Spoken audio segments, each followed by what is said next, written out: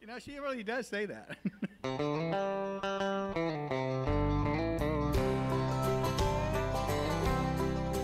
Well, there once was a feller named Willard McBain.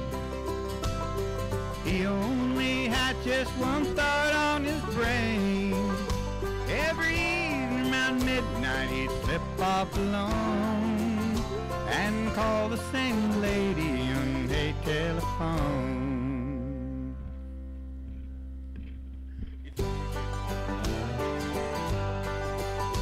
This is Margaret. You don't know me, Margaret, but I know you.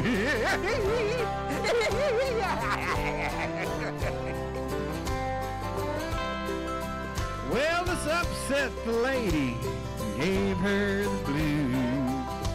So she called the police, said, what should I do? Well, the chief of detectives around her home and eavesdropped upon them on her upstairs phone. It's me again, Margaret. Hello, is this Margaret? Margaret, I know it's you, Margaret. Are you naked?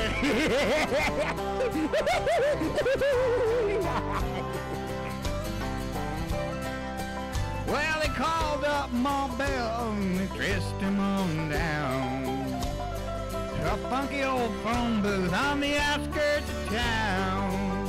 It was there that the Vice Squad with their field glasses red, the lips of the amorous man as he said, it's me again, Margaret.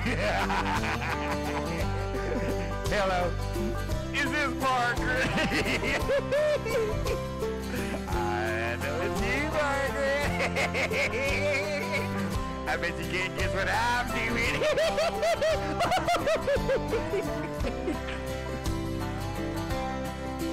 Well, they cuffed him and dragged him, stationed downtown.